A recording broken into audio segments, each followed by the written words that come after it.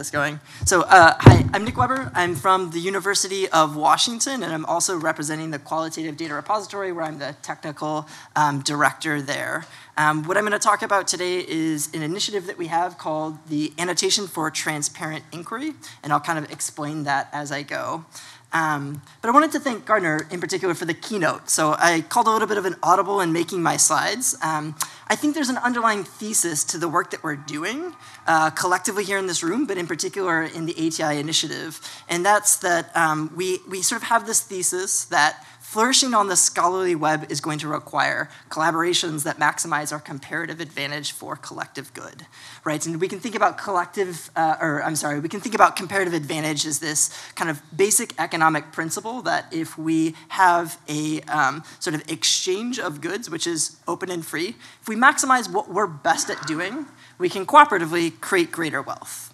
But I would say that right now, the scholarly web is not necessarily creating greater wealth for everyone. That is to say that we have an increasing amount of pressure that is put onto individual researchers in order to conform with emerging norms around transparency, around replication, around verification, that puts the onus or the responsibility almost entirely on those individuals. It doesn't necessarily distribute that to a set of institutions or a set of technologies that can assist them. All right, and so this is creating maybe gaps in wealth between different types of research or modes of scholarship.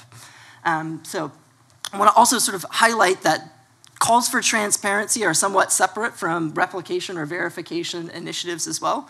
The Transparency Initiative of the Political Science Association, or the American Political Science Association, defines transparency in sort of three modes.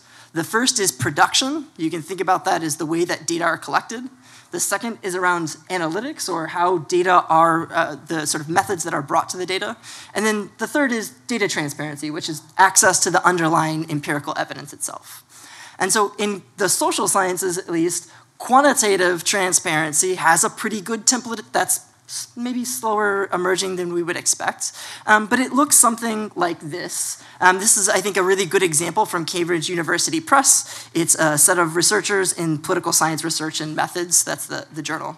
But what we see here is a typical kind of narrative HTML that we would expect, but there's also an interactive environment provided by CodeOcean.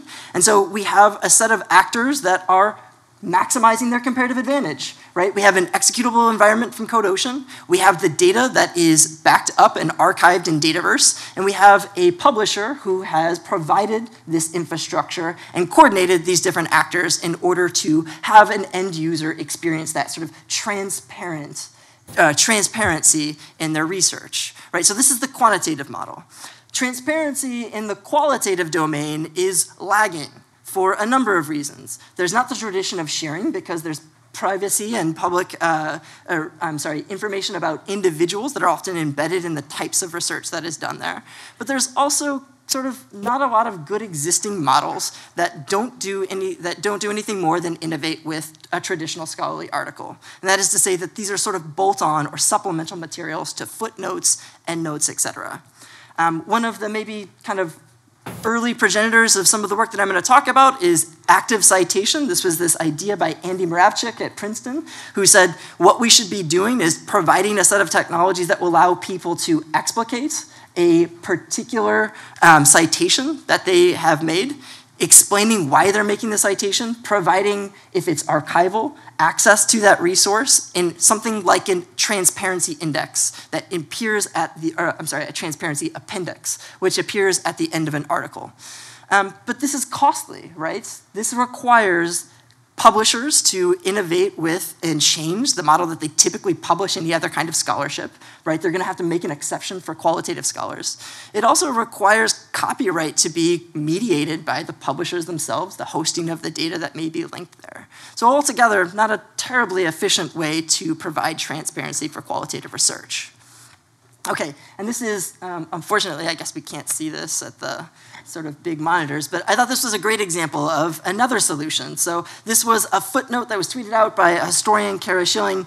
And I'll read the footnote to you. It says, "The figure is from the New York Times article of the period and will probably show up if you search for keywords barge captain, 1,258 dead horses, or barren island in ProQuest historical newspapers. I've lost the bloody reference and am confessing my carelessness as to the world. Instead of spending my day looking for the exact piece, perhaps you could just trust me on this one. If you can, then I thank you."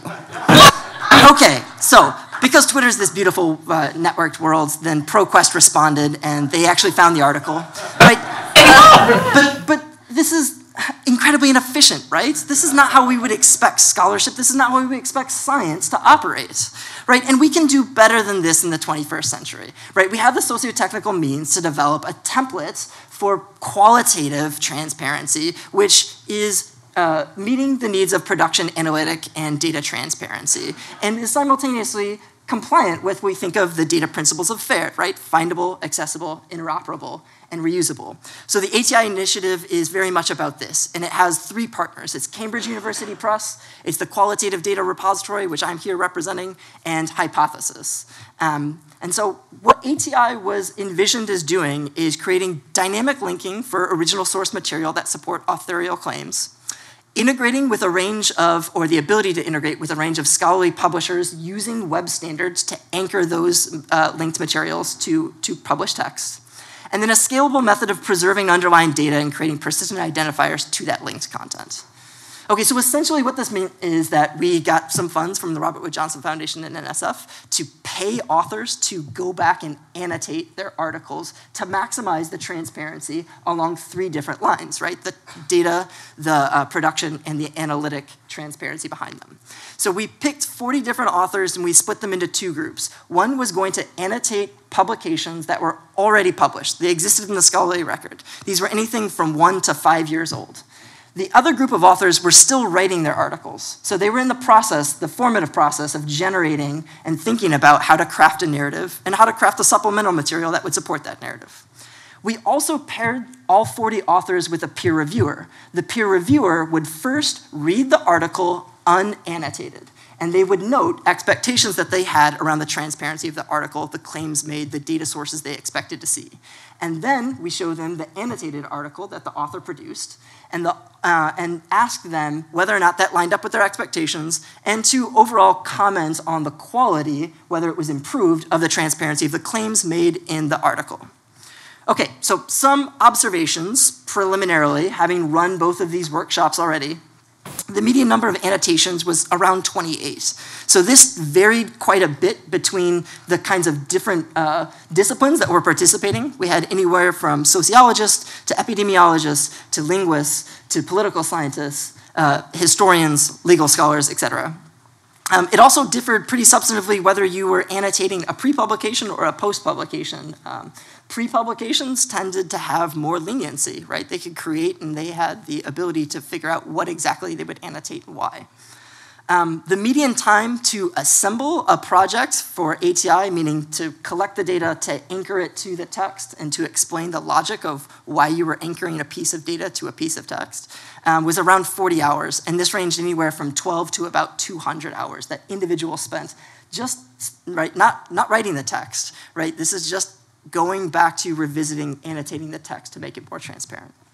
And pretty significantly, the time to review was about 12.3 hours for this is the annotated text that we provided to reviewers. And reviewers overall reported this being pretty significant when compared to the traditional methods that they would use to review an article. Okay, so this is what a compendium of an ATI looks like. This is the interface of a software application called Dataverse that QDR runs and we have a particular fork of. You can see that there's kind of, I guess you can't see, but there's a author description about the kind of logic of the transparency that they were trying to facilitate, and then there's access to all of the raw data files here. Then what we have is the actual annotated article. So this was, I think, a really innovative use of the ATI protocol. So this was a linguist who was looking at Scottish Scottish enunciation. And so what they did was they would interview someone, ask them with an in-group, that is someone from their community, to say a set of words, and then they would interview someone, record them with an out-group, someone was external to their community. They then do sort of a differential, right, of how people pronounce things with an in-group versus how they pronounce things with an out-group. One of the kind of challenges of this type of comparative linguistic research is providing reliable access to the underlying files and allowing people to experience or hear those files while they're reading a manuscript. And so if you click on one of those, it will take you to QDR, where you can listen to the recording of the individuals, but we also played around with allowing people to just listen within the browser. So while that they were looking at the annotations and looking at the text, they could listen to that sort of linguistic deviation. All right, and so I think this sort of has an analog, right, to what we looked at as the comparative advantage between a quantitative template and a qualitative template. What's emerging is a set of actors who can maximize what they're good at. QDR can preserve the data, Hypothesis provides a set of technologies which allow us to link that data, and Cambridge coordinates or organizes this and puts it onto the web, hopefully in a sustainable manner. Okay, so some outcomes of ATI is pretty wildly dependent upon really whom is asked. So reviewers reported saying that they asked better questions, but it required more work to kind of sift through and make sense of and interpret the primary resources. So one individual said, in particular, I have more doubts with more transparency. I would argue as a social scientist, that actually is a pretty good thing for science. Right, so publishers have new modes of engagement, potential for on-ramps and discovery of articles through increased links to the content, both from our repository, but also from Hypothesis discovery tools that are built on top of that. Authors sort of were, very much split. So there's increased opportunity for criticisms of the claims that they're making because they're opening themselves up to new lines of criticism. So this person in particular here says, I feel more vulnerable, to be honest, and I'm not sure what my motivation is for incurring even more criticism. This person went on to explain sort of the feedback that they got, they felt like substantively improved the manuscript that they had under review, but they were super nervous right then about responding to what would have been a publication which may have had a reasonably easier review process had they not annotated the article. Again, as a social scientist and as someone that's supporting a scholarly web that wants to be more reliable, wants to be more transparent, I would argue this is a really good thing for science, right? We're opening up new modes of criticism, but that should hopefully improve the veracity of the claims that we're trying to make. Okay, so I'll end very quickly by saying one of the other motivations of this is to do all of the linking of annotations, all of the production of data, and facilitation of this transparency in a way that's sustainable, right? So as a sort of data repository, we want to be authoritative stewards of a scholarly record, but we also want to do that in ways that will sort of promote annotations as first-class research objects. And to do that, we need them to be citable, we need them to be discoverable, and we need them to be shared and reused in sustainable ways. So what our team did at QDR, working with the Dataverse software, which is an open source package so anyone can develop and use an implementation of it, is we created, this is probably hard to see if you're not close to a monitor, but we created in our ingest form, this is what individual data depositors are contributing their data to QDR. This is what they fill out. The ability to link a URL or a group through Hypothesis. That is, we call the Hypothesis API once they enter this. And when they do, what we pull down is a JSON file which has all of the annotations that that author made. And so that author's annotations then come into our repository and become discoverable because we index that JSON object. Right? So that means that we can search against the content of annotations. And we also have the links which are embedded to the documents in those annotations. We also, as well as just providing the object and the ability to search against that object, created an individual view, which is just the HTML, an HTML rendering of that JSON, which is showing the annotations out of context. So straight on the Dataverse repository, you don't have to leave in order to see the annotations and what they consist of. What this also allows you to do, though, is you can't see the radio buttons at the top, but it allows you to then just by the press of a button, go out and find that article in its annotated context, where we'd have the rich kind of HTML version of the hypothesis overlay. Or you can just download the file or download a compendium of files that are associated to those set of annotations. Okay, so to sort of sum up or to kind of wrap up what the thesis of the talk was about, we're empowering scholarly communities to collaborate and be cooperative in maximizing their comparative advantage. Publishers organize peer review and mark up the manuscripts. Software nonprofits like Hypothesis provide interoperable features by building upon W3C web specs. And data repositories like QDR get to provide persistent identifiers, get to curate that content, and hopefully provide long-term storage and preservation of the data that's underlying the claims made in these scholarly articles. We have a number of future directions, and we'd be excited to work with any publishers, any scholars, any people that are doing sort of the social science data archiving in general. One of these that we're pretty excited about is that the articles that have been annotated already, that is, they've been published and an author returned and annotated them, we're seeing a boost in the activity flow to those pages, right? So we're seeing people visit the pages more often, we're seeing people download those articles more often, we're seeing increased traffic to those landing pages in QDR. I would say this is a pretty good proof of concept that this can be a sustainable model. So thank you very much for your time. I would also like to say thank you so much to the Hypothesis developers that helped us figure out a number of sort of finicky challenges around how we provide access through closed, restricted groups. It was a huge benefit to us that was really paid off for the last 2 months. So it's been a beautiful collaboration, and we hope to sustain it over time.